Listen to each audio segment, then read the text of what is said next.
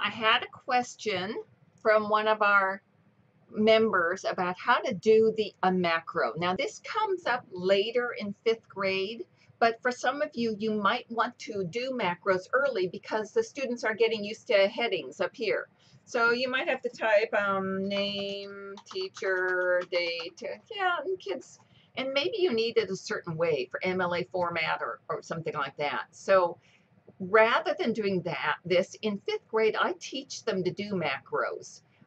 It'll come up later and I'll probably review it with you again, or I'll refer you to this video. But let me show you how to do that. To do a macro, you're going to go to View and Macros. I wonder if you can see this. View and macro, there it is, and then click the macro, and this shows you all the macros you have. This shows you to record one. We want to record it, so we're going to go record. You're going to use the keyboard. We're going to use a short key for it, so we're going to click there, and then you're going to use your short key. You want to make sure you pick a short key that hasn't been used for something already. Like if you click Control P, it's going to replace your short key for printing. So you don't want to pick that. So pick one like Control H, Control H, Control Shift H. I know that one's good because I tested it out. I actually have, I think it'll replace the other heading when I put on there as a test. So that's going to be my short key. I'm going to leave it under normal so it shows up just for the normal template, the one that loads every time, not for this particular lesson. I just want it on the template. And then I'm going to assign it. And then I'm going to close. And you see how I've got that my mouse now has the cursor, shows it's recording.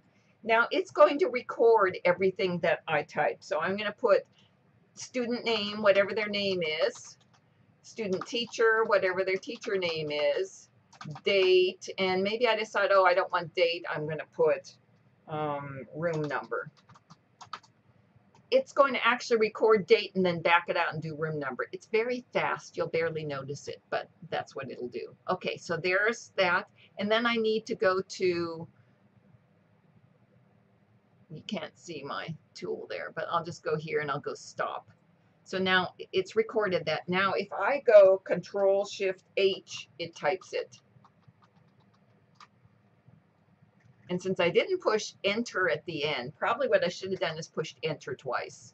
So it puts that in. So the student would put their name, their teacher, their room number. Date, I just leave as a place saver because that's the way it is. If you're doing it as MLA format, you probably want to do this where it's over on the right side. It's the correct font. Calibri isn't a good MLA font, but Times New Roman, font size 12. Whatever else goes with the format that your classroom teacher wants them to use. Great chance to talk to the classroom teacher. Now, the short key, Control Shift H, goes with the login.